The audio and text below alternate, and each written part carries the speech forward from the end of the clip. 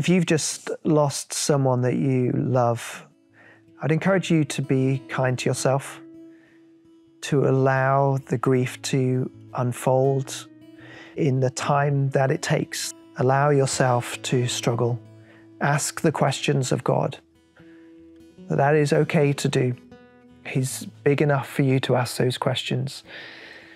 And he loves you like a father loves his child, and will listen to those questions.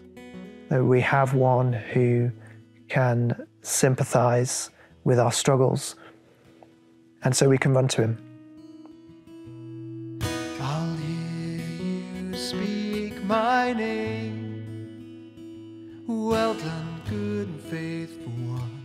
Welcome home, my son. I'll hear you speak my name. Well done, good and faithful one. Welcome home, my son. Welcome home.